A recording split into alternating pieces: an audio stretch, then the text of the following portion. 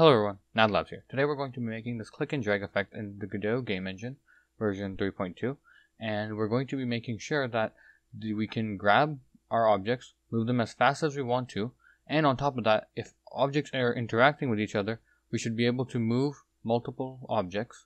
For example, if I just grab all of these guys together, and I'll be able to move them one by one, so the user will not be confused when your objects are overlapping.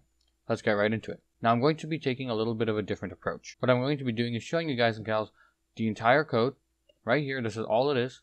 That's all you need to make sure that this effect that you saw a couple seconds ago works. But the thing is, if that's all you want to copy, go ahead.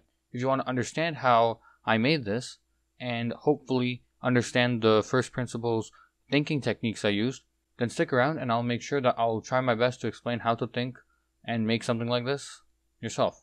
Let's get right into it. What we're going to want to do is we're going to want to make a block. Just make a new scene, right? Put in an area 2D. Oops, where'd it go?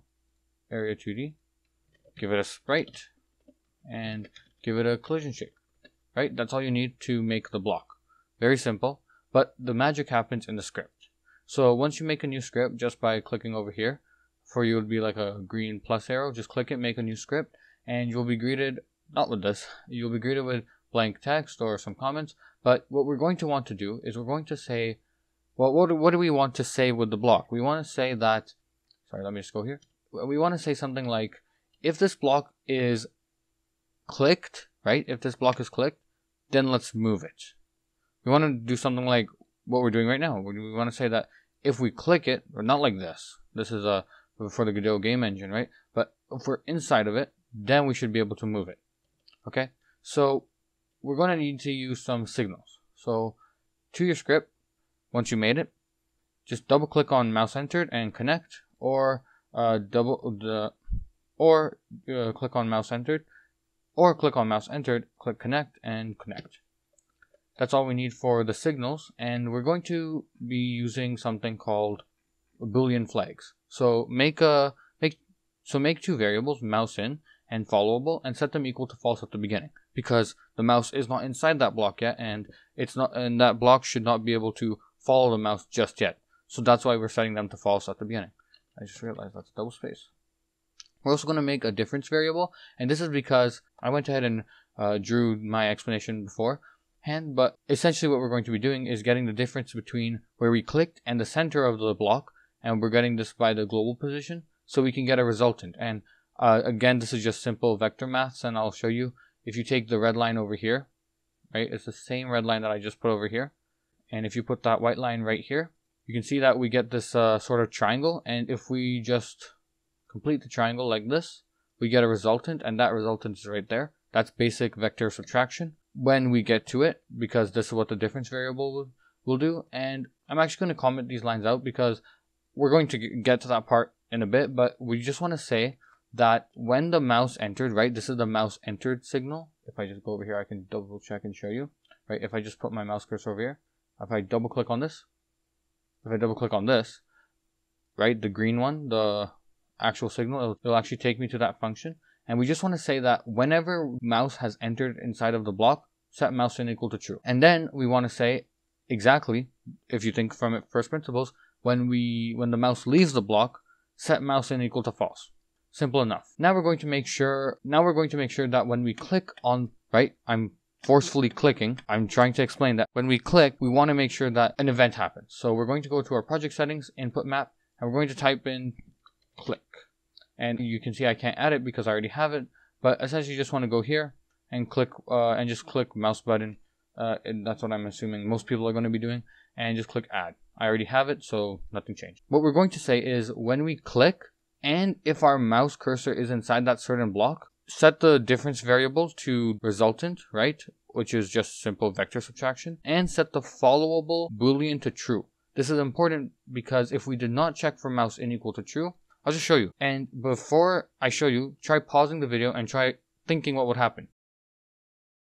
If we're not checking if the mouse is within a certain block, what do you think might happen? Hopefully you paused and thought of it. What will happen is that we will be able to move all the blocks at once because we're not checking where the mouse is. And I honestly didn't think this would happen, but this is also a pretty interesting concept for a game. If anyone's interested, take it. And that's just some really unexpected behavior if we're not really checking if mouse in is equal to true. And I can even show you if I take out mouse in equal to true entirely, we get the same behavior. And we get the actual behavior I was predicting, which was, anyway, if we release the mouse button, so this click, release, click, release. If we release it, we're going to make sure that the followable variable is equal to false. Now, because we have these two flags, when we go to our process function, the process function is called every frame of the game. We're just going to say, if this followable variable is equal to true, you don't need to write is equal to true because it automatically understands if it's a boolean, if it's true or not. If that followable variable is equal to true, then we're just going to get the global position and we're going to set it equal to the mouse, subtract the difference, which is essentially just saying, make sure that wherever this mouse is, make sure it's with an offset. That's basically what it's saying. And if we run it, we get the expected behavior, which is I'm able to drag no matter how fast I'm going, no matter if I go over a block. But the issue is if I'm overlapping, I was about to say colliding, but if I'm overlapping another block and I click, I'm able to drag both. Let's say you don't want this. How do we get rid of it? Well, we would use this loop. Before the loop, we're going to have to get the difference variable again. The difference variable is again just this vector mathematics, and I showed exactly how I got the resultant, which is just vector subtraction. And vector subtraction is just adding two vectors, but you flip the other vector around.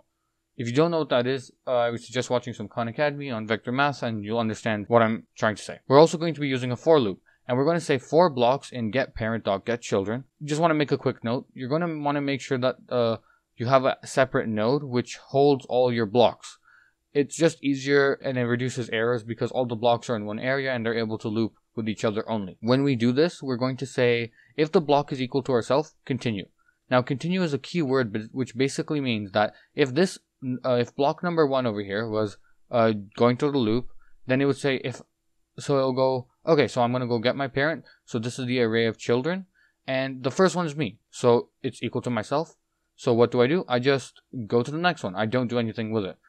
If block 2 was looping through it, it would say, okay, this is the first one.